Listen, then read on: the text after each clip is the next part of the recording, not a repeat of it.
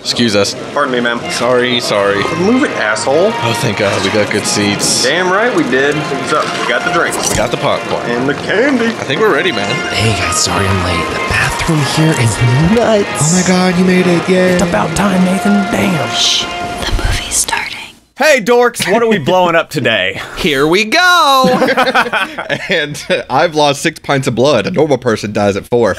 And this is the Silver Linings Playlist, a podcast that tries to find the silver lining in some of Apollonia. No! Oh my God. Oh, well. Oh, the bits have begun. Oh, man. Just immediately. I had to go with a car-related intro, so there you go. This movie, our brains are all broken after this, right? Mm-hmm. Okay. I'm smarter for having watched this. I know stuff now, just like some of the characters in this movie. Oh my God, incredible line.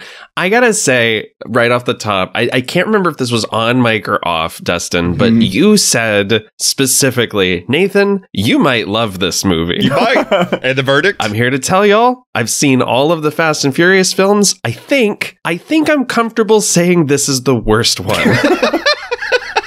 Oh my God. Oh. I'm gonna disagree. Oh yeah, I disagree wholeheartedly. Because this movie has one thing that so many others don't have. Gay Joker? Jason Momoa. And that's Jason Momoa just fucking going for it. About halfway through this movie, I turned to my girlfriend, who hilariously has only seen the first 2 films and then this one. Amazing. The Whiplash, boy. I turned to her and I said, if you told me at the beginning of last year that within 2 years I'd see Barry Coogan and Jason Momoa play the Joker and Momoa would be better at it, I would not have believed you. Man, so we should say right away, the reason we're doing it this week, this episode, Fast X, is because it is Thanksgiving week. Sure. And I think it's going to be a tradition around here now that our Thanksgiving episode's got to be a Fast and Furious movie. I don't hate that idea. I'm fucking in. Yeah. And we have Mally back for this one because this was his pick. Woo! And so it's interesting going from doing the very first movie in the franchise last season. Oh my gosh. To this one. Yeah. And wait, did we? We did. You were not a part of that, unfortunately. Tight. So tight. I think you blew up in a NOS explosion, if I remember correctly. So tight. There was a moment in this movie when they were playing Rocket League with a bomb. Oh my God. That I said out loud, we started with TV VCR combos. Yeah. TV VCR combos and dope for the soundtrack, if you'll recall. Right. The needle drops in this movie, I know we're getting into it right away. The needle drops in this movie Are from Bodies, Bodies, Bodies. I was going to say it rivals 365 Days because it is just non-stop, wall-to-wall needle drops with some of the dumbest lyrics of songs I've ever heard, including... This movie... I'm sorry, I have to interrupt. Yo, please. Take me back to the city I call my city. What the fuck It's are like you Axl doing? Rose got amnesia. I think this movie would be maybe 40 minutes shorter if, one, you removed all the establishing shots. But then how would we know where we are, Nathan? Yeah, how would we know? How could we possibly Because know? we have absurd Quantum of Solace style chyrons on the sure screen do. telling us where we are at all times. It also helps if you cut out, I don't know, the 20 minutes from Fast 5. I think that would also... Okay, that is my biggest issue with this movie. Don't fuck with Fast 5. Don't remind me of the best one. Yeah, Like Fast 5 is so good. Yeah. Don't no. Yeah. It's like, okay, so in the first season of Community, there is an episode where Jack Black plays a character who is supposedly been there the entire time. Yeah. And they like awkwardly insert him into earlier scenes from the show.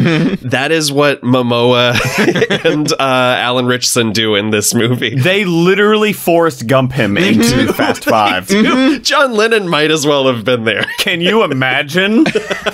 I see what you did. I wanted to ask you guys, none of us rewatched Fast 5 before watching this one, right? No, but it's imprinted in my heart. Okay, I was going to say, because I don't know how well this shit tracks. I'm sure it doesn't. Oh, but there's a clear shot of the driver, yeah. of the car that Jason Momoa is supposed to have driven. Yes. But dude, these movies, they fucking retcon stuff. You're gonna tell me the movie from 2003 takes place in like 2017 scene now. Like these motherfuckers, like Japan ain't still on flip phones. I said phones. Move past it. I think these movies are 2 installments away from a Crisis on Infinite Earths where Vin Diesel like reboots the universe. I'm down. Can I tell you, there's a perfect segue. Yeah. There is a perfect segue into what I want to say, which is, I think on this watch, I finally nailed down why I don't, as a whole, enjoy this franchise, and I kind of take umbrage with it. Please. Because you hate fun. That's part of it, honestly, because I realized... I've met your wife. You don't like having a good time. Jesus Christ.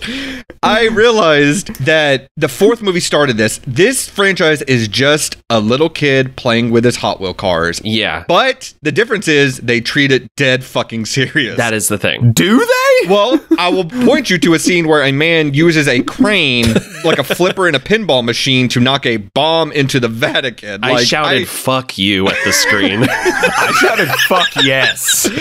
Like, everyone's related. The twists are unfulfilling. No one could just die. Dude, the best part is there's an entire exposition scene calling all of that out by a character in this movie. I know. And it's incredible. You cannot put a lampshade on it. I refuse to let Alan Ritchson come in here and just be like, let me explain to you why these movies are garbage. Let me justify it real quick. Hold on. Stay here. Well, let's hear Jack Reacher out.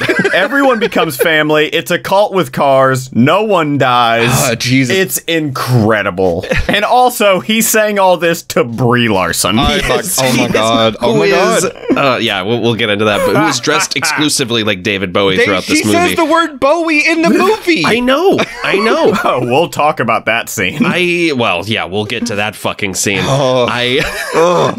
You can hear the difference in how Malian I feel about this movie. My notes get angrier as the runtime goes along. Me too. My notes at some point are just like, fuck you, I'll move on, keep going. My notes get shorter and shorter because I was so fucking in. My thing is, as these movies go along, and I by and large enjoy these for what they are, but as they go along, I cannot separate what I know of Vin Diesel's fucking ego from these films. And honestly, of most of the cast. I mean, this is a movie where interviews were coming out with Michelle Rodriguez saying, like, we didn't need a fucking director to shoot my fight scene. Like, yeah, Justin Lin will agree with you on that, apparently. Right. And the thing is, like, you get to a point where, the characters cannot be harmed. Vin Diesel drives down an exploding dam and doesn't even have a bruise on him. Dude. And this is one of the few series where the drama behind the scenes has been so annoying that I can't not think about it the entire time. Like, there's moments where I'm like, this scene is 15 minutes long because we need to let Luda and Tyrese riff for a little bit. Dude, the riffing is obnoxious as balls in this movie. I don't need... I'm gonna be honest, though. I love Ludacris and Tyrese in these movies. No, I love them, but this was the movie where I was like, oh, you truly don't have anything for these characters to do you? There's literally a shot where it's just Tyrese talking off camera, just making up shit, just riffing. Yeah. And I'm like, the scene's over. Move on. DC, you work in post. This is what happens when you release the assembly cut. Oh my God. That's what this is. That's 100% what this is. Nothing could be cut. You got to put it all in. It's like the double pun that Freddy does in Nightmare on Elm Street Part 3. They're like, they're both good. Put them both in. Sure. Let's not make any creative decisions. They put all the raw footage together and were like, there's not an ounce of fat on this. They sure did. And yet there's no story. There's no story. Like, this is a 2.5 hour act one. That at the hour mark, my girlfriend goes, this whole thing is shot and edited like that Publix commercial with the stepdad. Oh my God.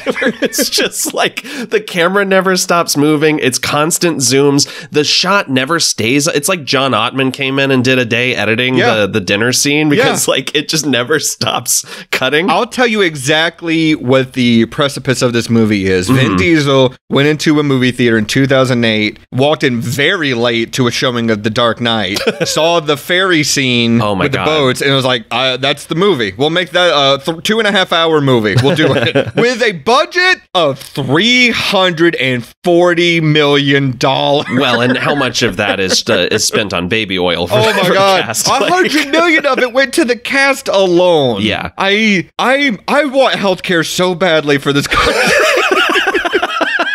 I can't. God damn it. That's not the only Dark Knight thing, though. Yeah. Like, they have the hubris to do the clothesline with the truck in this movie as well. Yeah. But all that to say, it's still a fun fucking time. I get why people like these movies. Vin Diesel was just sitting there, was like, what if I was Batman? Yeah. What if I was also Optimus Prime? Because they shoot a scene where he becomes a car, basically. Like that, him driving down the dam. They do the thing from the first movie where they go into the mechanics of the car and they come out of his arms. I'm like, what do we do? I am diesel fuel. Oh man. Okay, we're already well into this territory of this movie. Why don't we reel it back in just a little bit and let us actually talk about? Yeah, let's do what this movie doesn't. Let's give you some backstory to the making of this film.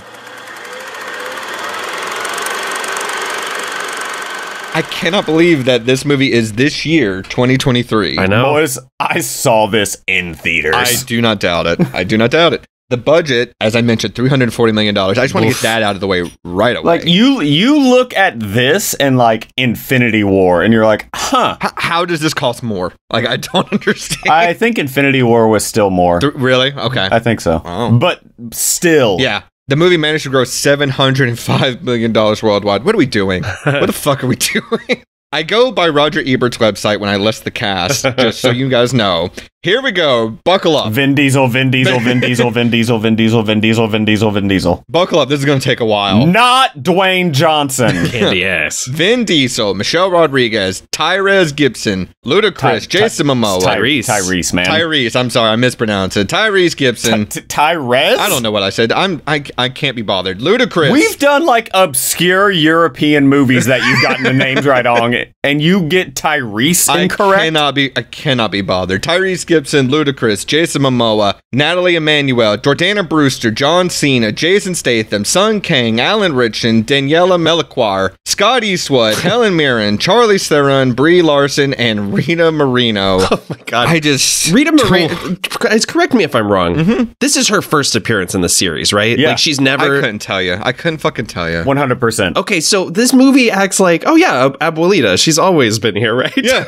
To the point where she has to walk in and say, "My son, yes, your father." And that's not the only part where someone's like relation to another has to be established, because there is one part. Oh, Isabel has to do it too. Yeah, go get your son, comma, my nephew. I'm like, oh, thanks. I truly, unironically needed that, because I did not watch the past couple entries into this franchise. I gave up. Fast and the Furious. Oh boy, you've missed some stuff. I really did, and I know this. Let me go ahead and run the end of the projector roll right here. The movie manages right now to have a 56% on Rotten Tomatoes. And it earns it. It earns every ounce of that 56%. Okay, here's my question right away. Yeah. And I know this is well-trodden territory on other podcasts, but I genuinely do not know the relationships that are going on here. Yeah. So Lil B, Yes. Lil Brian, which in universe I feel like is very uncomfortable to name your kid after your still alive friend. But let's move past it. And not his dead mother. Right, and let's move past it. Who is Lil B's parents? Okay. Because- Dom and Elena. Yeah. Okay, who the fuck is Elena? She was in... Yeah, go ahead, Nathan. She worked with Hobbs in 5 and 6, right? Okay. And then when Letty came back to life. Yeah, her and Dom had a thing, but then Letty came back to life, and Dom was like, oh, I'm going to be with her again. Oh my Right, God. but he also meets Lil B as a newborn, essentially, in, what was it? 8, Fate of the Furious. Yeah. Yes. So we're continuing the trend of Dom being a bad partner from the first movie.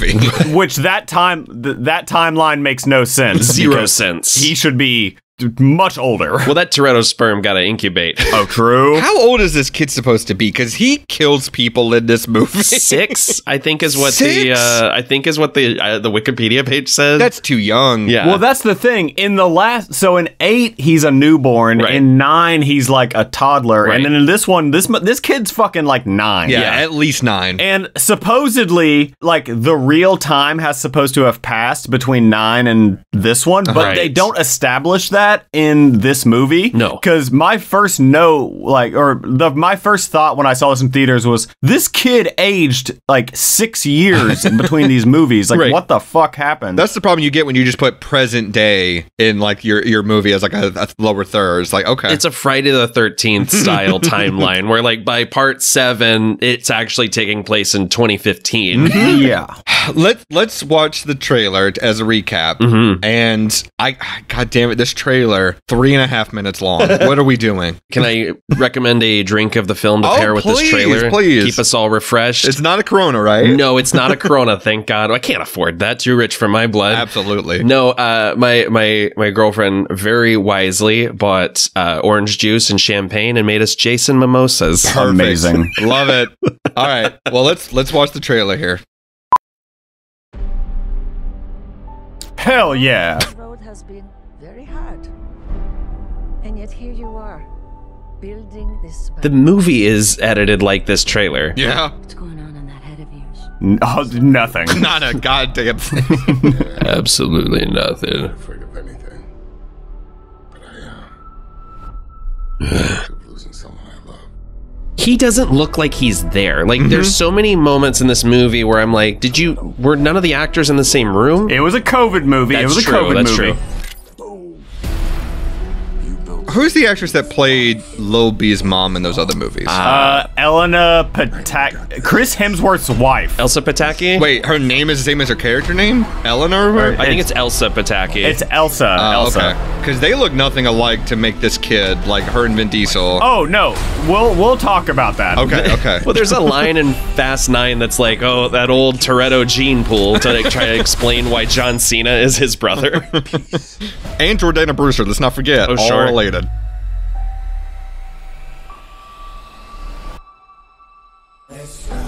Let's ride, let's ride. Let's ride. Coming for you with everything. What's the plan, Dom? I'm not sure anymore. Why does every character in these movies like they just all look photoshopped? The CG elements of this movie it's uncanny. Like every character looks like a deep fake. Yes. Well, and yes, I don't know how to explain this without sounding terrible. Go on. But I don't know if it was the way this was shot. There's something is going on that makes Jason Momoa look really fat in some scenes. Am I wrong about that? That is true. No, you're right. All it's right. weird because he's not at all. No, he's not. It's probably just the lens choice, honestly. That's what I was thinking. And in fact, I think he looks fantastic in this movie. This purple outfit. Oh my holy God. shit. That outfit is everything to me. Such a big family. How do you choose the ones you save? And that look from Vin is all like there doesn't. He just looks sad through most of this movie. This trailer should have been over, by the way. I Yeah. just gotta say, the trailer should be over by now.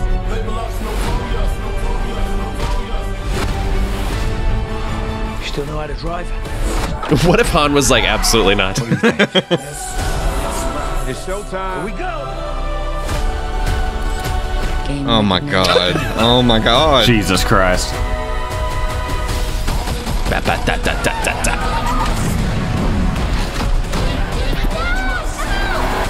coming for you, son.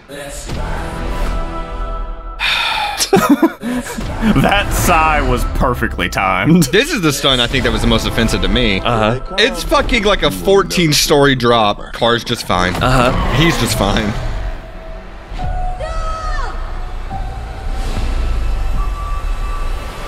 This is a little kid playing with his toys. This is exactly what this is.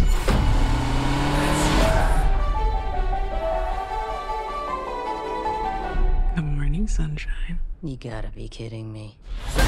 That scene. Okay. Jesus fucking Christ. I remember seeing this part in the trailer, and I think I texted you guys, is there a face-off scenario? Oh, God. That would be amazing. It's not a zero. It's a non-zero plus chance that they eventually do that in this franchise. No, they went to space in the last one. Why can't Letty and Cypher switch places? I got a question too. Only one, really? Well, my first of many. Short episode. Does anyone give a shit about Gal Gadot showing back up in these movies? No. Does anyone care? It made me laugh out loud. I just said, get the fuck out of here. Who cares? I love that they give her 0 lines of dialogue. Well, no, dude, the moment they brought back Owen Shaw in number 8. Yeah. Who's that? That Luke is Evans. Luke Evans' character from 6. Who's not in these movies anymore, right? So he's the bad guy in 6. He has a cameo in 7. He's Jason Statham's character's brother. Of course. And then he has a small part in 8. Right. This is like Game of Thrones level shit just going on. I can't. And then Helen Mirren is their mother. Right. Which I read this interview with Helen Mirren where she said she based her performance as Queenie off of her own performance in The Queen. And I was like, I want a career as long as that where I can say I inspire myself. Helen Mirren's a fucking legend. She's a national treasure. She asked to be in these movies. Just, well, not our country's national treasure. There's too many times in this movie where I wrote, X is too good for these movies. Like, Helen Mirren, too good for these movies. Rita Moreno, too good for these movies. Like, I just kept writing it down, and I'm just... I don't know where does the buck stop? I mean, I know they said this is now going to be a new trilogy, which doesn't make any sense considering you're still continuing your fucking story of your regular franchise. All of the supporting cast and most of the villains are always too good for these movies. I also think, Vin Diesel's a big RPG fan, and it's fantastic that he gets to do his own Final Fantasy style 10-2 in a couple of years. He compared this new trilogy of his to The Lord of the Rings, and I'm just like, the balls you have to say that with a straight face.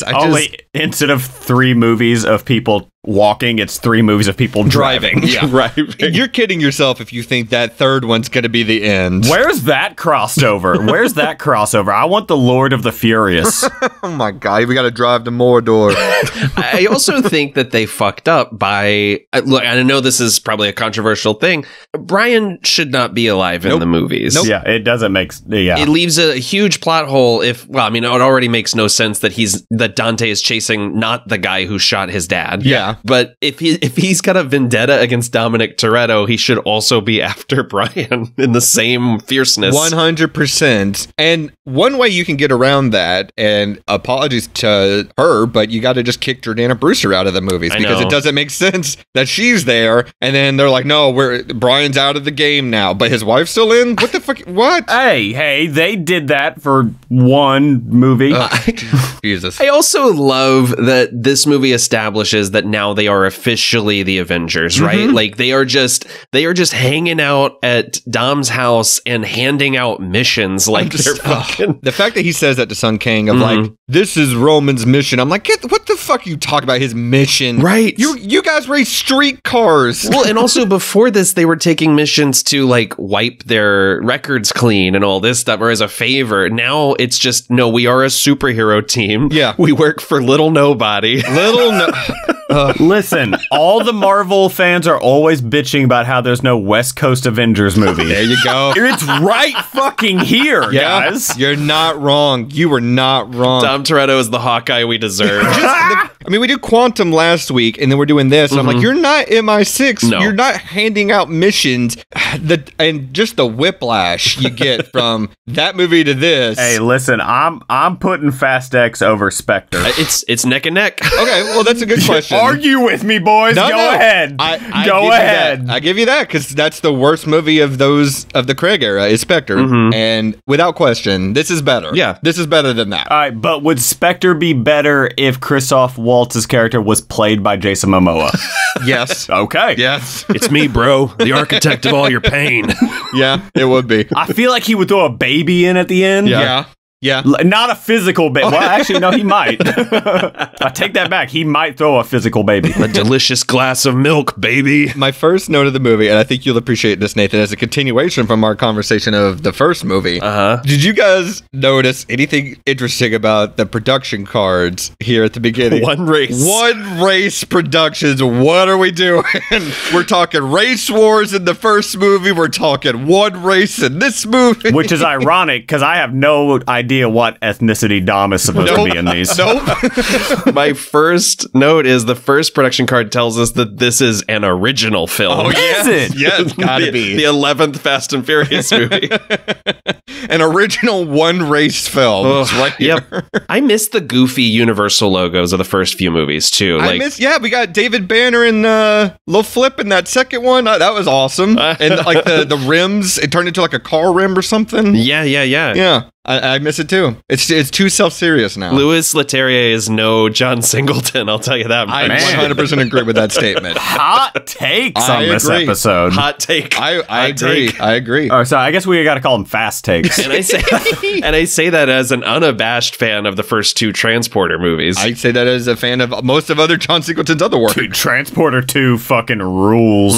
I feel like the nerve you have post 2009 to call this character Lil B and then not give Lil B, the actual rapper, a cameo in the movie, or at least on the soundtrack, that's offensive to me. Sure. You can't do that. And no one says anything is based throughout the whole movie. What are we doing?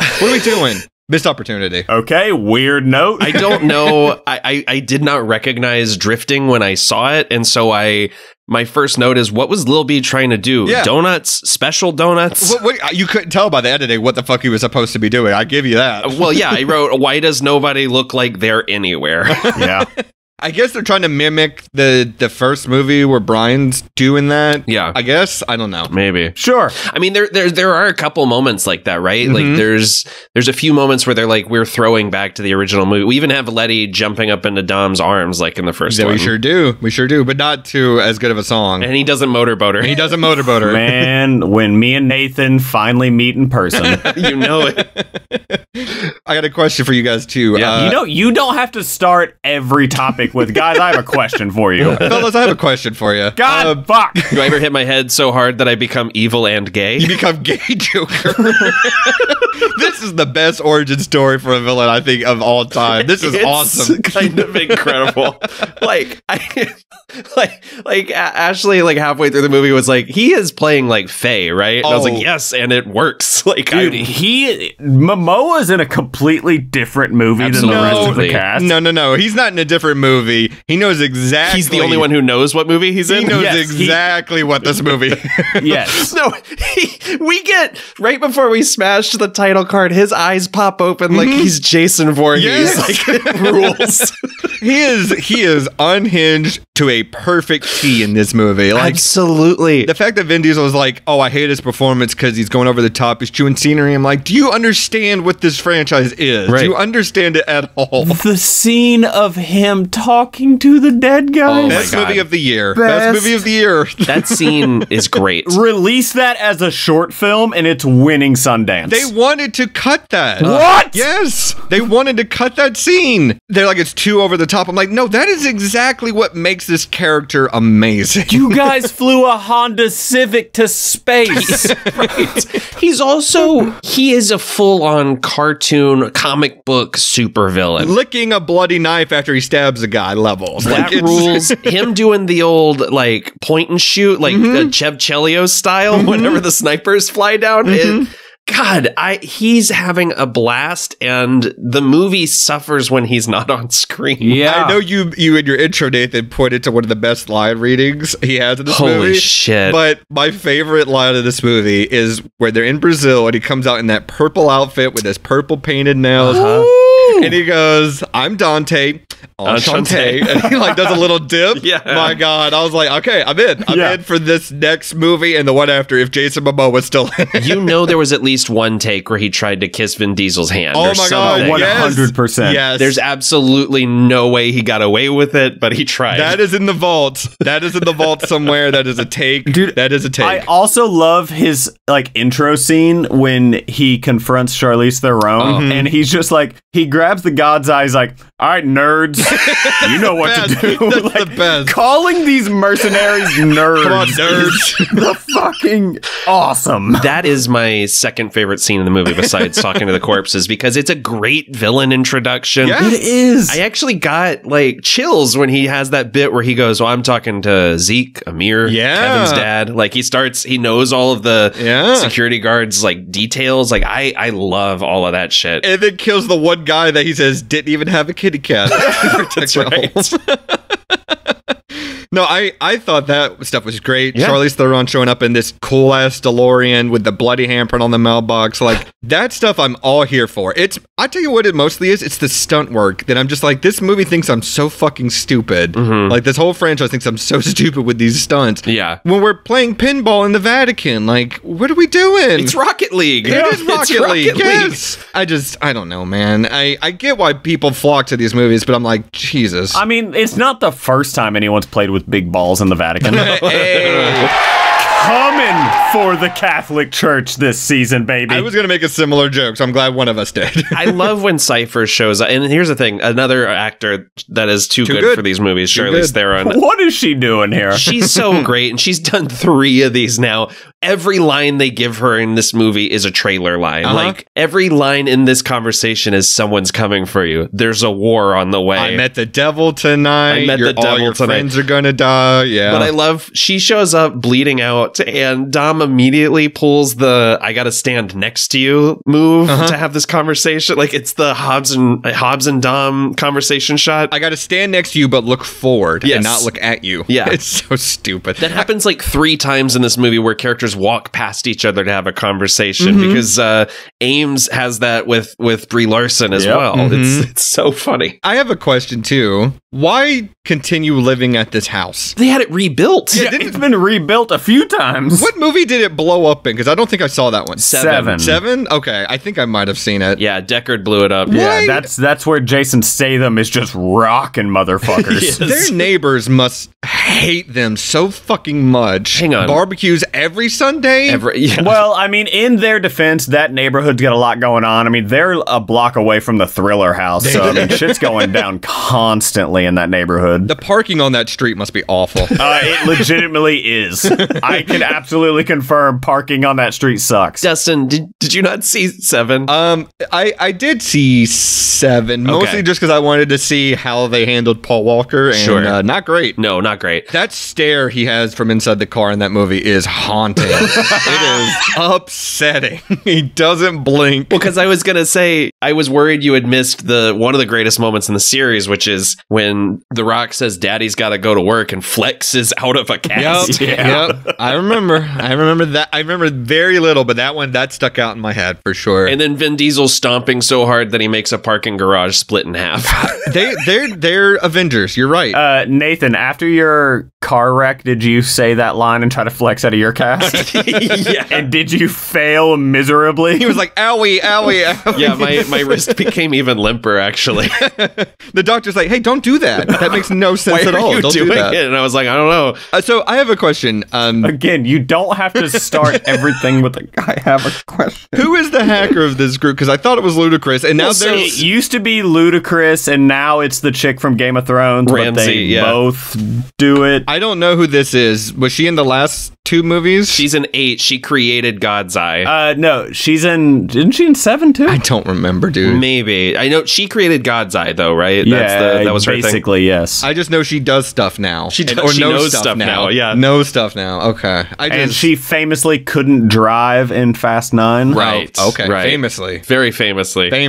Yeah. It's a whole plot point, assholes. I fully forgot everything about 9, but I gotta ask, like, John Cena is playing Peacemaker in this movie, right? Oh, like, yeah. He's not, that's not Jacob, and that's not how he played Jacob in the last movie. Completely different character. Okay. John Cena, I don't mind either in this movie. No, he's having fun. His whole plot is so needless. Yeah. Dude, it is. I still don't understand what the fuck the plot line for Tyrese, Ludacris, and Game of Thrones chick are. Ramsey. They're literally just trying to get home. It's fucking Catherine O'Hara in Home Alone. They're teaming up with John Candy, which in this movie is Pete Davidson. They're just trying to get home. That's all they're trying to do. Yeah, they go up to Pete Davidson, and Davidson's like, no, she's got all the earrings at home, the dangly ones. Yep, the dangling ones. The only thing that isn't like Home Alone is that if Catherine O'Hara pulled up at the end, if someone fucking blew up her car. Oh my god. And Jason Momoa is like, I'm huge in Sheboygan.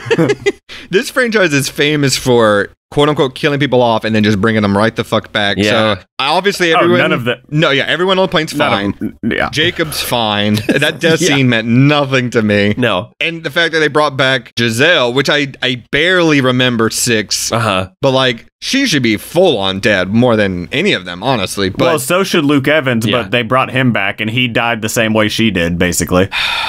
He had a couple scars. She didn't. He was in a coma for a little bit. Yeah. I don't know, man. There's no stakes here. And the only reason I am coming back is Jason Momoa. That's the only reason. Well, and then this movie really strongly hints that Mr. Nobody is still alive, even though his plane went down and exploded in the last one. That is horseshit. The fact that they keep teasing Kurt Russell and he doesn't show up. I was furious by the end of the movie. I was so angry. Oh, fast and. I was fast and furious. I was like, where is he? Bring him out. I need him. Where's Jack Burton? Again, what is Kurt Russell doing in these fucking movies? I love him. And I got so many questions. What is the agency? Yes. Are we just doing the high table from John Wick? It's S.H.I.E.L.D. Okay. It's S.H.I.E.L.D. It's the high table. Okay. It's the cult from Halloween 6. They're just running shit. They keep people in the prison that Letty is put in. Might as well be where Magneto was held in X2. I put in here, why is Brie Larson and Alan Ritchson, and this is a little bit different, but why are they meeting in Cerebrus? Why are they why are they here? And why is Charlize Theron able to operate the air ducts from the inside the port where the inmates go? Well, You've clearly never been to prison. I've clearly never been to prison. You're right.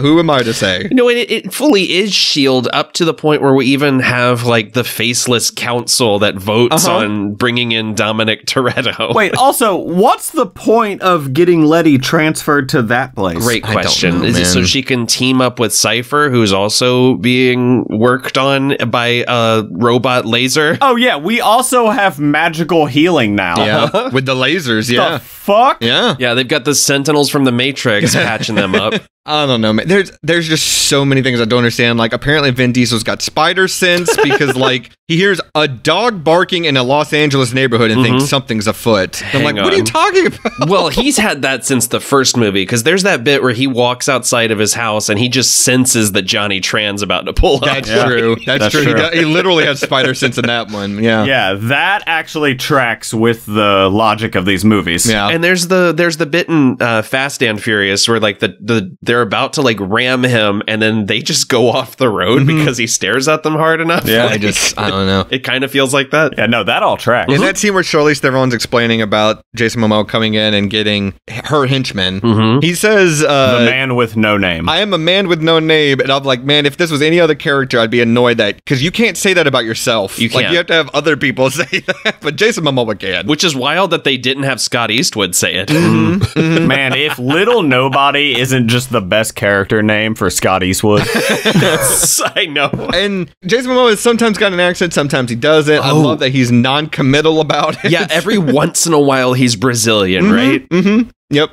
I love it. It's so perfect for what I want out of this franchise now. Is this guy who's just like, I'm half in, half out, but when I'm in, I am fucking in. Absolutely. Well, and it's very funny to think that his dad is Joaquin de Almeida. Yeah. In these movies. Like, there's, again, very little family resemblance. I've always thought Joaquin de Almeida looks like a Brazilian Steve Guttenberg. Oh my God. Like, when the movie started, I was like, hang on. Well, it's just like, when you look at the dad and you look like a Momoa and you're just like, did you like fuck Hagrid's sister? How did that happen? Like that woman from the other school in the Goblet of Fire that comes in. Yes. Right. Bo-Baton. Yeah, Nice yeah. pull. Thanks, bro. When Charlize Theron's henchmen turn on her and then they all try to fire their guns and they can't because she's got a little device and she says, did you think I would trust you? And I'm just like, yes, why wouldn't you? You hired them to protect you. Exactly. You didn't know that they were going to turn on you until the moment they did right now. Right. This movie's so fucking stupid. Like, it's so stupid. And the fight here is great. There's the whole bit where she like shoves the dude's head into the wall while the elevator is falling. But this is a long time to spend with a character who isn't quote unquote family. Not yet. Yep, Right. that's true. I would assume by the end of the movie, the next movie, she isn't part of it. Well, I mean, literally, Deckard Shaw murders a bunch of, like, it was, for all we know, murdered Han, and then one movie later, they're like, we need to hire him to save Lil B. God damn it, that fucking Jason Statham airplane fight scene in 8 is so rad. It's the best part of the movie. It's like a 100%. Jackie Chan sequence. Yes. It rules. I do like that they called attention to that at the end, where they're like, everyone is the villain until they become part of the family. Not this time. I'm like, oh, great. I'm glad we're self-aware enough for this. And the fact that Charlize Theron's apparently an immortal, because then this little nobody guy steps in and goes, out of nowhere, unprompted, she lost 6 pints of blood. Normal person dies at 4. And I'm like, oh, cool. Okay. That's right. All right. Whatever. And then they're trying to track down... they're trying to track down Han in Rome. And they're like, all that fancy computer equipment, you can't track him down. And Scott Eastwood says, I even swiped right on Han's dating app. And I'm like, oh, so that means Han has his profile set to women and men. Oh, you're right. Yeah, why else would that work? Unless little nobody is catfishing fools out here. So it's one of the two. He's doing one or the other, and that's a lot. So that's so funny. No, this is when I wrote down, like, oh my god, they're aiming for the Vatican. This is Mally as a fast villain. Thank you. First off, I wrote down there's too many quips going on here because at one point Tyrese says, "Watch out, ladies. This ain't none ya business." Oh my god. Two pairs of nuns crossing the street that we're not paying attention at all. And I'm like, you gotta stop. Well, I mean, the level of jokes we're getting in this movie is like, Roman and Tej just improvising with each other. The only thing you know about Rome is Roman noodles. Like, I'm like, I can't even say it. Yeah, because it doesn't make sense. Roman noodles. It doesn't make sense. Nope. Or maybe the stupidest side of the movie, which is they find out the truck's got a bomb in it, and Tyrese goes, what happens if it goes off? And Ludacris goes, the bomb? And I'm like, this is the stupidest fucking movie I've ever seen. Right, yeah, Roman has to explain how bombs work. Yeah. It will kill people. And also knows the exact model and specs of this bomb in particular. Well, it's helpful that it looks exactly like the bomb from Dark Knight Rises. And the bomb from Oppenheimer. Like, it looks like it's universal. They just reused it. Right. That's what bombs look like. I guess. I wouldn't know. It was not particularly explained to us, I don't believe, how the bomb is supposed to work, because, like, this thing is on fire, rolling through the streets, which apparently Rome is just one big, shoot downhill for this slope. thing. Yeah. And the whole time I'm like, does someone have to set this off? It's getting much like the bomb in The Dark Knight Rises. Yeah. Like, it's a bomb, but we're not going to set it off. We're going to let it deteriorate until it becomes nuclear. I don't know, man. Well, no, and then finally Jason Momoa flips a switch and says, Dominic Toretto, you got 30 seconds to save Rome. Which, look, that made me laugh really hard. Well, the line of his that makes me laugh the hardest before that is when he comes out on top of that, like, bell tower. Oh, yeah. And what Mallory was pointing out earlier, he's like, all right, dorks, what are we blowing up? Huh, the Vatican. Okay, I'll do it, but you guys are going to hell. Yeah, it's so good. This is the best. I was constantly in and out of this movie. Same. I was like, okay, Jason Momoa said some crazy shit. I'm back in. Yeah, it's like, did you guys ever watch that fucking terrible Apple show, The Morning Show? I didn't. No, I tried, but no. I fucking hated that show so much. And I would always be ready to turn it off, but then Billy Crudup would pop up on screen. I'm like, fuck, I'm back in. Right. That's how I feel about this movie. It's like, I'm almost out, then Momoa does something rad. I'm like, I'm back in, let's go. Well, he does something rad, and then we cut to something stupid as shit, like gas pumps that are, for whatever reason, just built into the side of a road across from a restaurant. Dom has to tell us in ADR, it's going to blow. Yeah, that's going to blow. And then he's got to drive through the barriers of the banister awning of a restaurant. I don't know, dude. This is the stupidest fucking movie I've ever seen. Yes, and it fucking rules. The movie presupposes that Dom can also hear everything that Dante's saying, whether it's over.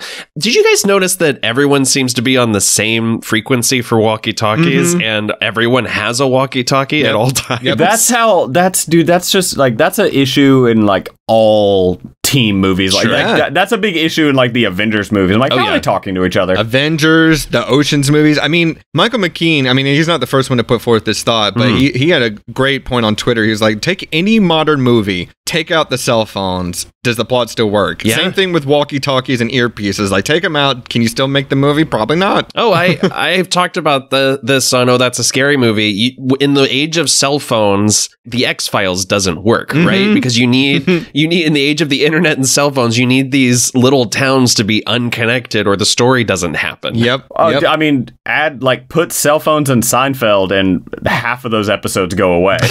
Yep. They can talk about their problems. Hell, we dealt with that with Seinfeld with Kramer, where somebody had a cell phone in that audience. And that made it real quickly. I appreciated that Dante, just for himself, does little things. Like he constantly poses like the Christ statue in Rio, like, which I appreciate. He sings opera poorly. He's a showman. He is the greatest showman. Hey. Less racist. Yep. That one was for Nathan. Thank you. People just roll off jumping out of cars that are moving in this movie like it's nothing. That happens so many times during this Vatican thing. I'm like, little nobody should at least have like a dislocated shoulder or something. Yeah. Well, cobblestone streets are basically cushions. Yeah, we've known that for years. That's why they chose those. Yeah, I mean that's duh. We finally got into Brie Larson and Alan Ritchson talking. Well, I was gonna say right before that. Yeah. Even more offensive than the crane bullshit is the news montage that wraps it up and says no one was hurt. No fatalities. Get the fuck out of my face. What is this, G.I. Joe? That bomb explodes and takes off a couple city blocks worth. Yeah, like, it does. We see it. Yeah. Get the fuck out of my face with this bullshit. Well, what they didn't actually, they cut it out, but they're like, no fatalities. Like 57 priests died, but they're not people. or there's a catastrophic injuries. Infrastructure will take years to rebuild. Like, people didn't die on the scene. They died at the hospital. Maybe that's what they meant to say. So, this Alan Ritchson scene and Brie Larson where they somehow got footage from the first movie. I don't know how. Doesn't make sense. Well, 42 minutes into this film, which, by the way, Alan Ritchson played Aquaman on Smallville. So we have two Aquaman in this film. Dude, every time I see this dude, I only think of the dude in an episode of New Girl who had a micro penis. Oh my God, that was him. You're right. That is him. Wow. And I cannot see past that character. I love this guy. Yeah. And I think he's fantastic. I liked him in the little bit of that Reacher show I've watched. Apparently that show's rad. That's what what I've heard. Yeah. He's got a great on-screen presence. He's charming, like effortlessly. He's got a good look.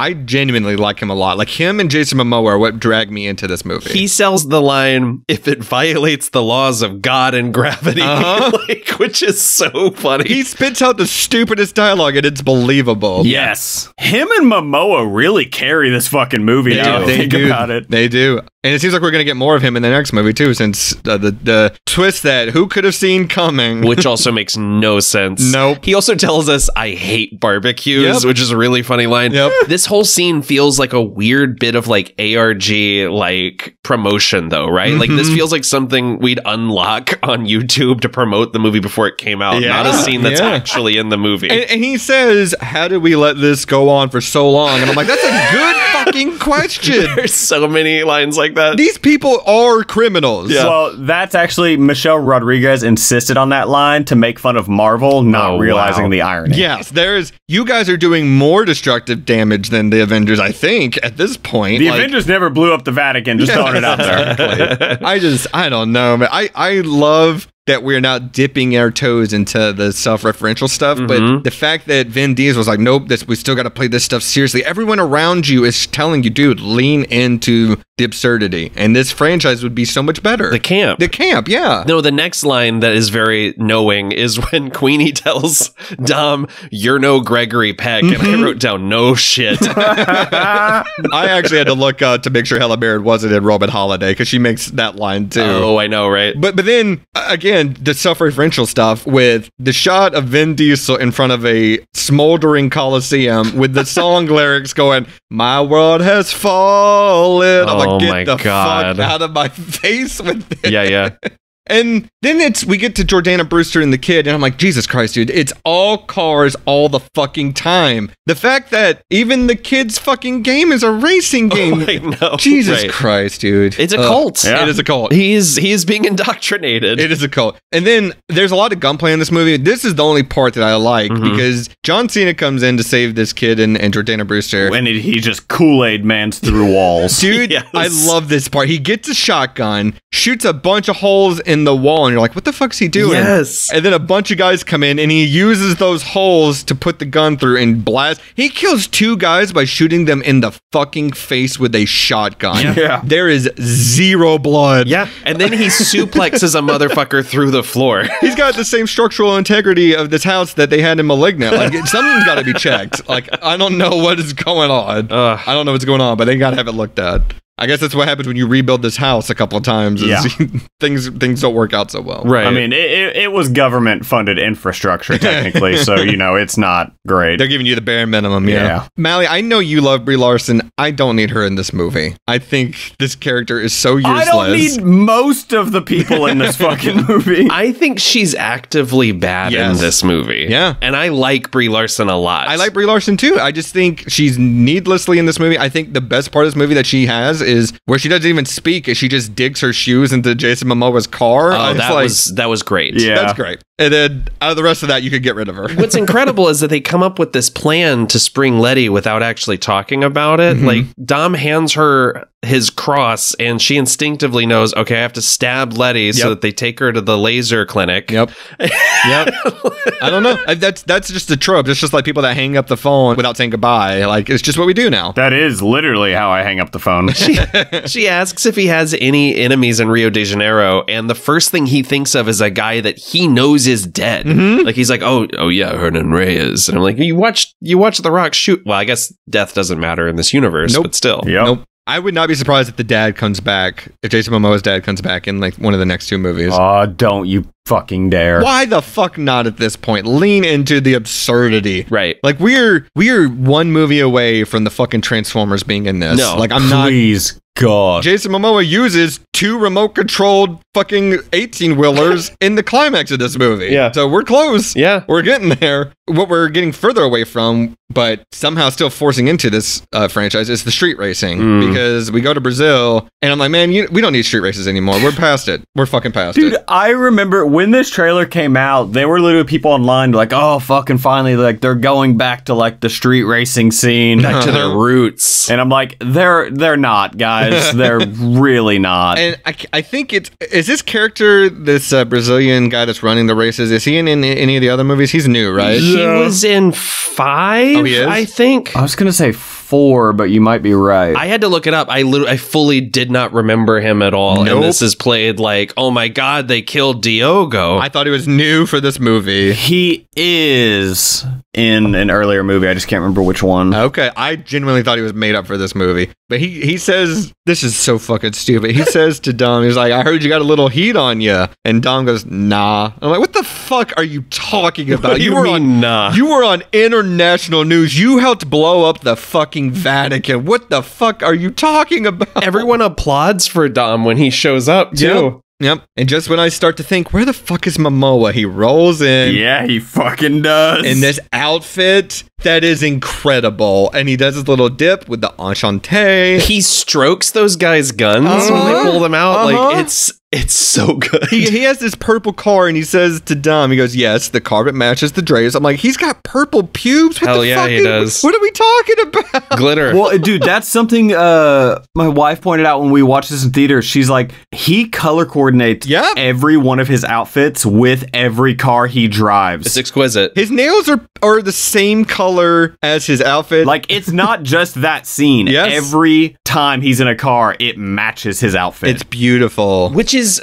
like something I kind of missed from the earlier movies. That's the funny thing about Too Fast, Too Furious, right? Is everyone is color coordinated. Yes. Yep. And then we get, I mean, I was going to gloss over this little street race because who could care? But we get the greatest scene of the movie, which is, oh my God, Jason Momoa with his hair and little pigtails. Hell yeah. In a robe, painting the nails of the corpses of the guys John Cena killed with their faces taped open, like their eyelids taped open. Having girl talk. Girl talk, giving them mimosas, or was it mojitos? Jason Mimosas. And telling the story. There's flies buzzing around, and he's just full on gay Joker, and it's awesome. And let's not gloss over the fact that Jason Dante tells us there's no heaven. Yes. In this movie, this character tells us there's nothing on the other side. It's so funny. We have to establish too, he's also at Dom's house doing all of this. Like, cause that is Dom's backyard. Yeah. Wait, is it? I think it is. It has to be because it's the dead soldiers that John Cena killed. Yeah. Oh my God, you're right. Yes.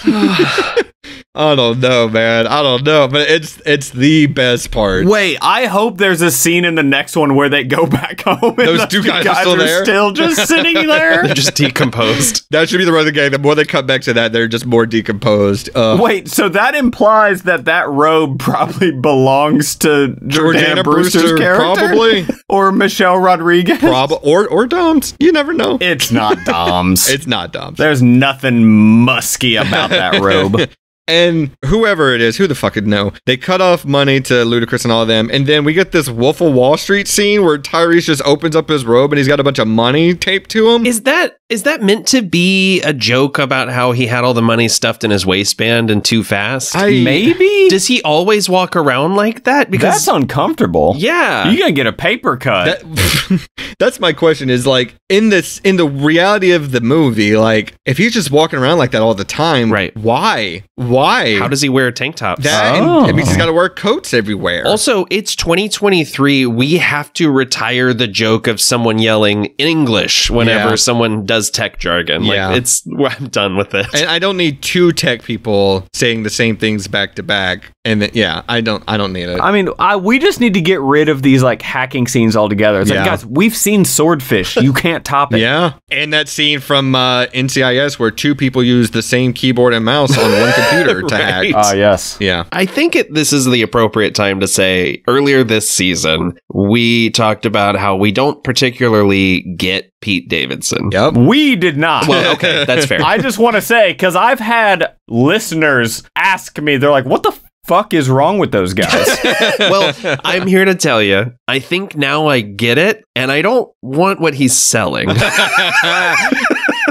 Because this scene made me physically angry. Like, my face got red. I have no issues with Pete Davidson, except that this scene is fucking pointless. It is pointless. And I was going to say that's why I like this scene, because this is what I want. I want real people just bullying Pete Davidson in movies. That I can get behind. That I can deal with. What did this man? Did he fuck I your have wife? nothing against him. Not one single thing. Nothing. I don't get it. I don't get it. I was like, I know he's working his way through LA and New York. I don't think he's made it to Florida yet. Calm down. Well, Meryl Streep just got a divorce, so please keep an eye on her socials. This is a perfect time to tell you. Priscilla and I were watching Bodies together, and when he came on screen for the first time, she goes, I have a thing for just ugly guys. And I'm like, thanks, Priscilla. That feels real fucking great. What the fuck does that mean for me? It means exactly what she said. I know. Okay. But no, this scene is just, the fight makes no sense. I don't need fake tension fights between characters. Like, I know they're not really fighting. Tyrese and Ludacris, this is stupid. And they're just sort of like having so in any other movie, this weird little comedic tussle would be them distracting him so that they can get some information or steal something. But no. You would think that's what Sun Kang is doing. Yeah. It's just these two adult men having a little tussle. Yeah. Well, and meanwhile, Han's just tripping balls. Yeah, which never comes up again. That is the worst edible ever. If you trip for about 12 seconds, then it's over. Like, and then at the end, Han is like, actually, there's somewhere else we can go. Yeah. And I was like, I literally stood up and said, then why? Gotta get that Pete Davidson cameo in there somehow. We've got to, right? Yeah. Then we cut to the prison with Charlize Theron and Michelle Rodriguez, and we have another pointless fight. But man, I just wrote down, oh shit, girl fight. It's just like that movie Michelle Rodriguez was in that I can't remember the name of for some odd reason. And they also are like, we only have like 2 minutes before the guards come back. Yeah. And then the scene goes on for 20 more minutes. Right. And then we get Jason Statham, and a note I just wrote down, much similar to like everyone just jumping onto moving cars and being fine. People are way too brazen about making sudden movements with guns pointed at their heads, because that's how they all get away, is like these guys burst in from the agency. Oh, right. They have guns pointed on all of them, and they all just like smack the guns away and fist fight. And I'm like, you guys, just once, that's never, at some point, that's not going to work out. No. at one point in time, one of you guys are going to catch a bullet. I love the reveal of the dude in the beanbag, though. It's great. Holy shit. When Sun King gets like knocked into it at first and he just hears a moaning sound from inside. Oh, and right. he's like, what the fuck? Yeah, I forgot about that completely. Yeah.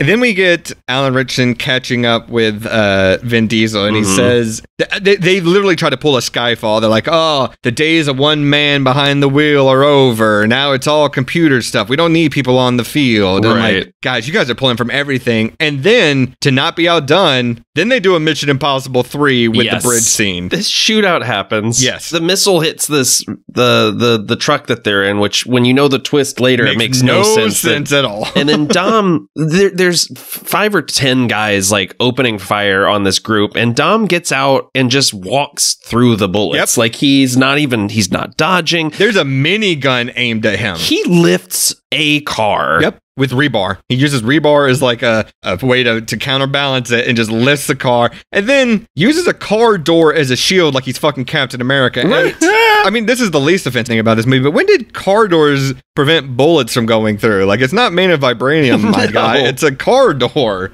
I don't know. This is where I wrote Brie rolls up dressed like she's in the Life on Mars video. Just wearing the hottest new fit from Eileen Taylor. Dante pulls a very Joker move by yanking out one of his own teeth. Yep. And says maybe another one of my favorite lines of the movie, you butthole. And That's so good. He also, when Dom is beating the shit out of him, he like has a very Heath Ledger cackle. Like when he does against that car door. It's good shit. Again, Momoa knew exactly what he was doing with this performance. And then a fantastic part of this movie where he's like, I thought he was going to punch Vin Diesel in the nuts because he goes, do you like ballet? I adore Swan Lake. You seem like a nutcracker guy to me. That was a great line. And then they play Swan Lake in the score as this helicopter comes in. I was like, this is a 10 out of 10 moment. This is fucking awesome. And Momoa seems to hear the score. He starts dancing to it. He does. Yeah. And then we cut over to John Cena and Lil B scene where now we're just stealing from Mad Max because now we've got an interceptor with cannons attached to it and we're just doing Fury Road, driving through the desert, shooting things. I'm like, Lil B takes his first life. Yeah. Double O, he's got his first 2 confirmed kills. Can we appreciate that Jacob has a bat cave? Of course he fully does. has like Michael Keaton's bat cave. He has a fucking bat cave. We didn't talk about him coming out of the little plane and the little Smirnoff bottles for the fuel. Oh, fuck. I forgot about that. Holy shit. I got so mad at that scene because I'm like, okay, so your little glider is in the cargo hold, so why are you even going through the rigmarole of getting on the fucking plane? I don't know. And he's like, I want the agency to see us, to catch us on camera, but that really comes to nothing. No. So I don't know. Can we just kind of get to like the chase scene with Momoa and everything? Because like there's so many egregious things here. Dom driving harder than a helicopter can fly. Makes sense to me. He keeps getting Dodge Chargers that look exactly the same. And then he drops out of the back of this plane that's at least like 12 stories high. Totally fine. Who said anything about landing? So fucking stupid. And then they shoot 2 helicopter grappling hooks at this car. And he's able to... And somehow he doesn't get stabbed by either of them. Man, the amount of times I was like, fuck you, keep going. And then my notes here at the end. I couldn't deal with it. He drops those helicopters onto traffic, and I wrote down, I don't even know that these are bad guys you just blew up. Yeah. Like the people in the other cars. That's the point I wrote down too, which is like, it's a good thing no one else is driving across this dam later on. Except for supervillains. Yeah. Momoa does the fantastic "here we go" line that is incredible and clearly like ADR because his lips are not moving. No. And then the death scene of John Cena is so fucking funny. Like it's hilarious to watch this car upside down rocketing towards these other cars. I laughed hysterically in my living room. I could not deal with it. It's comedy gold, baby. And then to top it off, Jason Momoa going, "Oh, I guess he won't be coming to the next family barbecue." And I was like, I love this guy so fucking much. He's such a good villain. I was curious. Okay. So Fast and Curious. I was fast and curious. Fast and Curious. That's fantastic. Hold on. That deserves it. It does. You're 2 for 2 on this one, man. Hell yeah. Which part of the driving lesson from the beginning of the movie No clue. included jumping between cars? No clue. I don't know. Because Vin Diesel recaps it like, well, I've taught you everything you need to know about jumping between two cars. It felt like a placeholder, and then they changed it. Much like the Alan Ritchson twist, they're like, I don't know, he's on the bad guy side now. I fully expected this movie to end with Lil B drifting, and that saves the day. Yep. Yep. Maybe that's how the next movie will start. They'll drift away from a flood, from a dam breaking. I don't know. Mally, we're right here at the end. I know we kind of sped through this episode, and that's not a pun, but there's a lot to talk about here at the end. So please, can you recap what happens here on the dam? I can fucking try. So Vin and his quote son in quote still not convinced, because I mean you look at his parents, you look at him. There's just no fucking way. There's some questions. There's some questions. That's Ludacris's kid.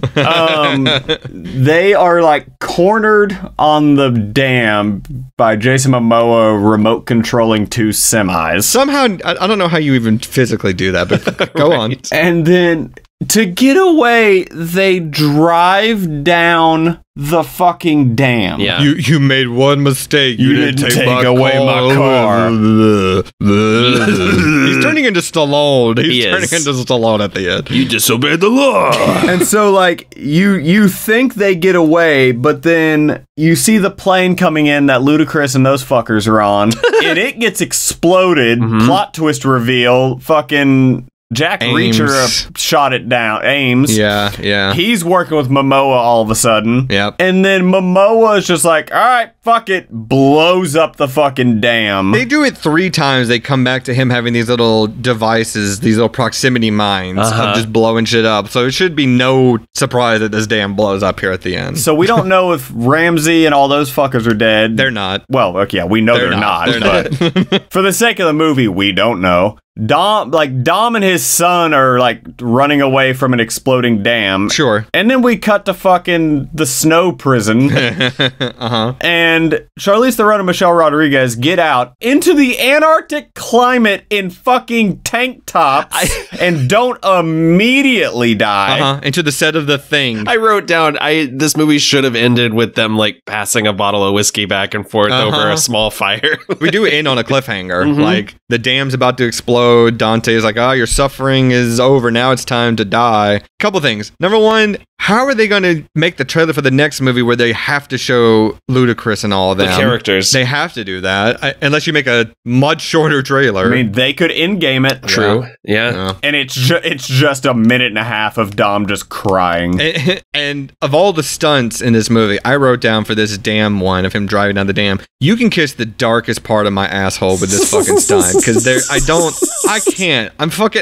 It looks terrible. It makes no sense. Does not look good. It's just, and I don't need to see slow motion Lil B screaming as glass shatters around him, much like the slow motion shot of the villain of the last movie with the glass shattering around him. Oh my gosh, yeah. I don't need it. But I like that one more than this one. Yeah. And man, there's just the reason why none of this shit ever does anything for me versus when they do similar outrageous stunts in like the Bond movies, for example, or John Wick or something, is those movies don't treat me like I'm stupid, like this franchise loves to do. Like, I guess maybe that's just a case of knowing your audience of like, this is the least common denominator, but like, it's just so over the top that I can't jive with it at all. I don't know. I guess because I've seen more ridiculous shit that like this doesn't impress me anymore. Do you think the next movie is because it's gonna be like Dom all sad because people died? Do you think it's gonna be called Quantum of Furiousness?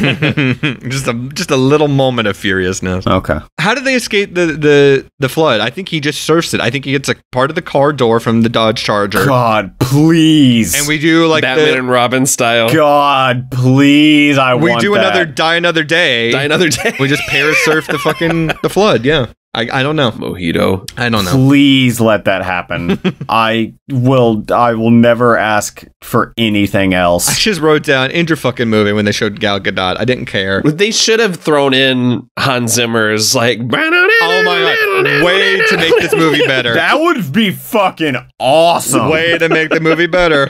But like anytime she shows up in a movie from now on, I want that fucking The Wonder Woman sting. Yes. Stay tuned, assholes. Hey, that little music drop is fucking killer. It is. As bad as those movies are. Yep. And then the Rock's back in this mid-credit scene, and I'm Well, like, yeah, because his other franchise tanked. the fact that there was all this stupid bullshit drama that much like you mentioned earlier, Nathan, about all the drama behind the scenes, Yeah. I had to learn unwittingly, like against my will. Same with like the Jada and Will Smith shit on Twitter now. Like, I don't want to know any of this shit. I know. Of course he comes back into after saying, oh, there's no way, brother, I'll ever come back. Like he's fucking Hulk Hogan. Well, that's because he was going to try to go fucking, Emperor Palpatine over the DC universe, and that failed miserably. Well, didn't you know the hierarchy of power had shifted? Yeah. So fucking dumb. Just not in his favor. Yeah, exactly. Somehow, Hobbs has returned. No, I'm coming back for the next one, but it's only because of Jason Momoa. Well, no, apparently they're doing... So there's going to be a sequel to this that,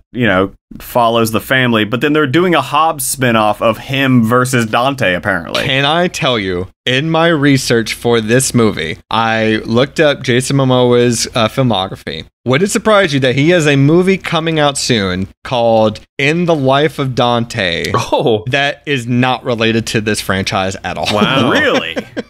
Oh, I'm sorry. In the Hand of Dante. I looked it up based on the plot synopsis. It has nothing to do with this Dante, but I thought that was incredible. Oh my God, you're right. Yep. No, I'm coming back. Well, now, hang on. Uh-huh. The little plot synopsis: follow the dark and violent path of a man who plunges into a metaphorical hell until he reaches paradise in search of his forbidden and impossible love. You know what? That's a prequel film. Yeah, That's you're an right. origin story. Right? Now that I hear it out loud. Yep. Also, it co-stars Gal Gadot. Oh my god. Well, hold on. Maybe this is it. Listen to this cast: Jason Momoa, Gal Gadot, Gerard Butler, Oscar Isaac, and Sabrina Impacciator, the chick from fucking White Lotus season 2. Oh, okay. Wow. This is a banging cast. I'm into that. Holy shit, it's the director of The Diving Bell and the Butterfly. Okay, this sounds kind of great. What is this movie? Wait. The Diving Bell and the Butterfly, which our villain from the last movie was in. Oh my Holy gosh, shit, you're right. It's all connected, fella. Are all of these secret Fast and Furious prequels? I hope so. What if in the next movie, the way they take down Momoa is they just hit his head again and he's back to normal? Oh my, and now he's good. And now he joins the family. Now he's aggressively straight. To fight the cybernetic version of his father. Like that episode of Boy Meets World where they go back in time? Yeah. Holy fuck. Yeah. I'm in. Hey, the Feeney's still around. They could put him in this movie. What a pull, by the way. That's another great pull. Thanks, boys. I mean, that's Fast X. Is there anything else we want to talk about? Any notes we didn't cover you guys had? We didn't even mention Daniela Melchior. Who's that? Isabel.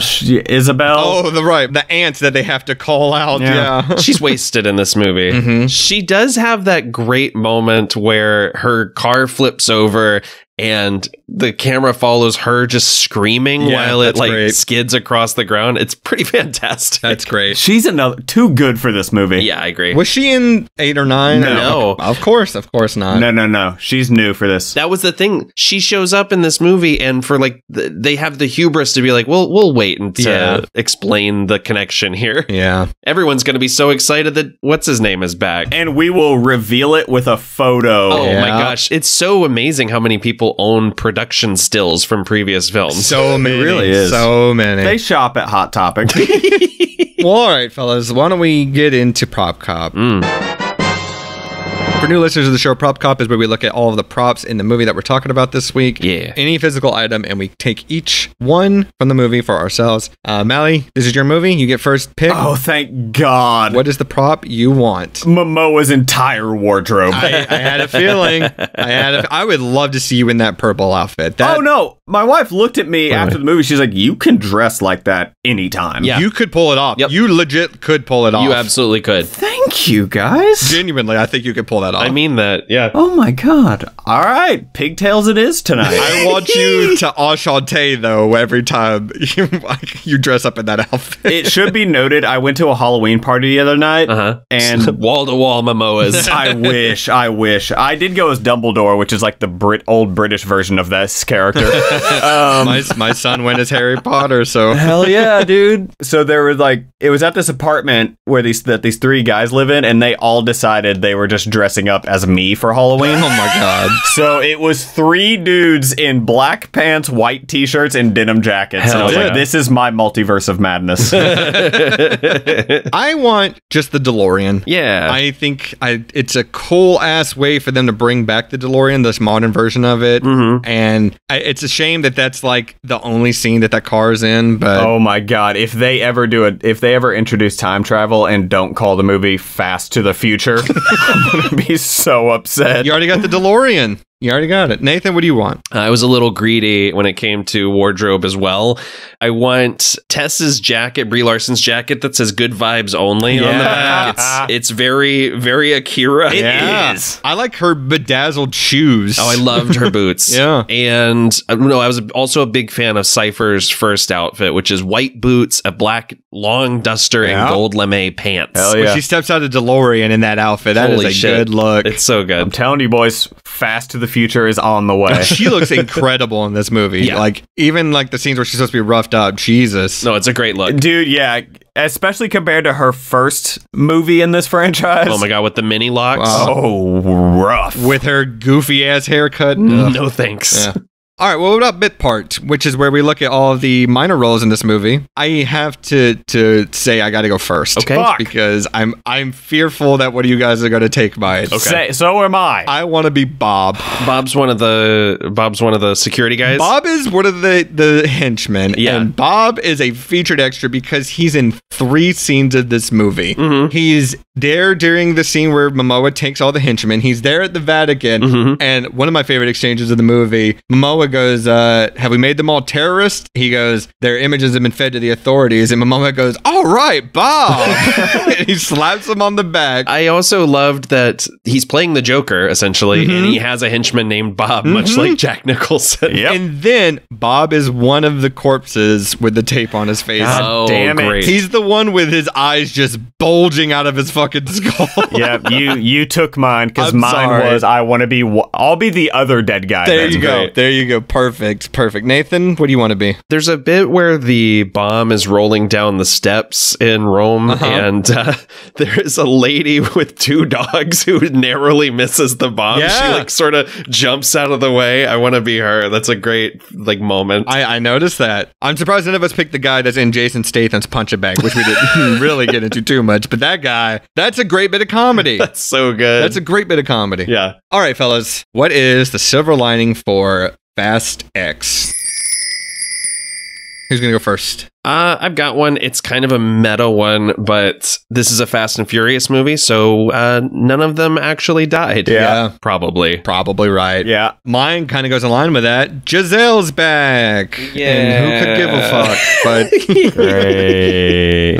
Mally, what you got? Kal-El, no. Can I make a guess? Can I make a guess? Yes. Some priests probably died during that Vatican explosion. Oh, brother, you nailed it. The Vatican blew the fuck up, and I'm here for it. I had a feeling. That is the hat trick of Cheers, by the 3 way. for Just 3. throwing it out there. 3 for 3. I think that's a record for the show. So, I mean, for me, yeah. Because I usually get booed. all right, fellas. Before we wrap it up for the week, we got to talk about a pick-me-up, as we do with every episode, a movie that you pair with Fast X that is somehow tied to it, or even if it's just a movie that you watch that you felt better afterwards. What is a movie people should double feature with Fast X? Nathan, let's start with you. What you got? Yeah, I couldn't help but think of another father and son story with a road trip that goes awry. Okay. I went with a Goofy movie. Oh my Hell God. yes. Yeah. Leaning Tower of Cheesa. The blackest Disney movie. Jesus Christ. That's not even like me making that joke. I That know, is it's the an best episode of Atlanta. Yes. It's the best. Also, the most delicious pizza I've ever seen in a movie. Oh my God, yes. Why doesn't cheese actually do that? Yeah. I Yes. want that pizza, and I want the pizza from the beginning of A Secret of the Used. Yes. Yeah. Literally, when I spent some time in New York earlier this year, Yeah. and that was like one of the things I said. I was like, if pizza doesn't act exactly like the beginning of Secret of the Used, I'm going back to LA. If this pizza isn't Nickelodeon gack, I don't want it. Speaking of physics breaking, yeah. I gotta say, I didn't care too much for the stunt work in this movie, but I do care for this movie that I'm gonna recommend right now for its stunts. And the catchphrase that I live my life by, which is life short, stunt it. I'm recommending Hot Rod. Gotta do it. Hell yeah. Gotta do it. Fantastic. I know I recommend it all the time, but it was that or Speed, and I feel like I just did Speed recently, so I'm doing Hot Rod. Mally, what do you got? Well, this is our Thanksgiving episode, and it's Absolutely. all about family. Mm-hmm. So I'm going with another movie that's all about family. Okay. The producer's cut of Halloween 6. Oh my God. All right. The baby's yours, isn't it, Dom? All about the implication, boys. Oh my God. Oh my God. I guess I'll allow it. Last question, fellas. And I think we already explained it at the top of the episode, but do we recommend Fast X? Oh, yeah. Without a fucking doubt. Are you kidding me? It's honestly tough, man. I get it. I think maybe if I wish I had watched this in 2 sittings like Mally did this time. Maybe that's the way to do it, is treat it like you're watching a couple episodes of TV. But this was a tough one to sit through in one sitting. It's too long. I legitimately cannot wait for the next one. I can't either. I'm so excited. I can't either. I can't wait for that $440 million budget to be put together. The budget gets bigger every time you talk about it. I know. It's not coming out till 2025, and they have this ending. Like, that's so bonkers to me. Yeah. This is, now we know how people felt when Empire Strikes Back came out, y'all. A little bit. I say sure, I do recommend it. It's stupid as absolute hell, and I find most of these characters to be incredibly annoying. But there is one saving grace in this movie, and we've talked about him a lot, but it is Momoa. Yeah. What do we think the title's going to be? Because there's no naming convention. No. It's going to have Fast and or Furious in the title, because they just can't break away from that. So Ashley thought I was doing a bit when I said F9 the Fast Saga. It sounds She's like like, a bit. that's not real. Like, it sounds like a bit. It does. Let's just run through it. The Fast and the Furious, Too Fast, Too Furious, The Fast and the Furious 3, Tokyo Drift, Fast and Furious, Fast and Furious, stupid. Fast 5, Furious 6, Furious 7. Furious 7, Fate of the Furious, Stupid. Fast 9, or wait, F9, the the Fast Fast Saga. Stupid. Fast X. What's the 11th gonna be? It's just going to be Furious 11. Or Fast X Part 2, which is, I think, what it's called right now on IMDb. Fuck me. I don't know, man. You know what they need to do? Fast XX, and then the final one, Fast Triple X. Holy my God. shit. And you tie it into the Triple X franchise. There you go. I did it. I did it for you. Fast Triple X State of the Union. Ooh. Whoever wins, we lose. Yeah, I don't know, man. I will watch the next one. I don't know if I'll go back and watch 8 or 9. Probably not. But Oh, wait, no, I have it. The Fast Family Rises. Perfect. oh my God, the rise of Toretto. Toretto versus Riddick. Dawn of Furious. Oh boy. Oh boy. Dawn of the Family.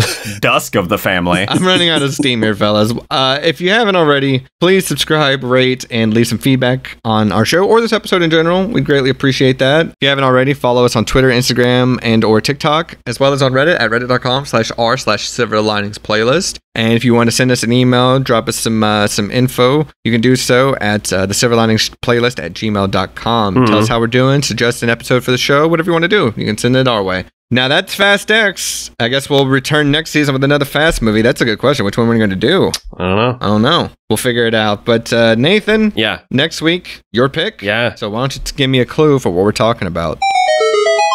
Next week, a child kidnapping goes worse than usual. All right. Jesus. Okay. I mean, they're never good, but this one's a particularly bad one.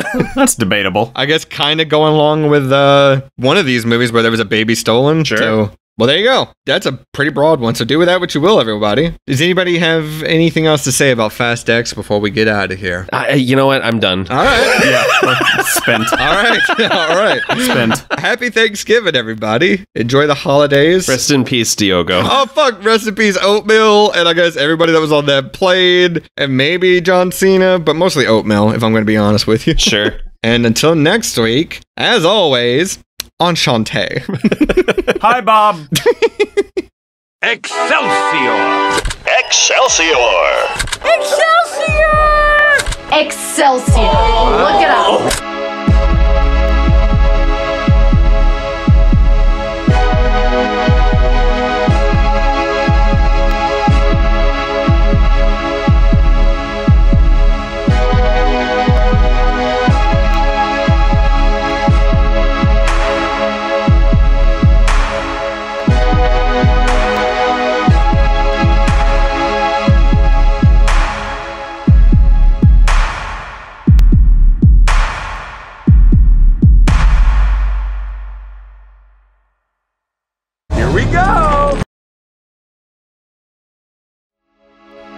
Jesus Christ, that was a long one. Anyway, if you're still here, thanks for listening. And remember, you can always check out our back catalog for over 100 episodes of the show. Like, subscribe, and leave feedback if you want. And tune in next week for another one. Laters!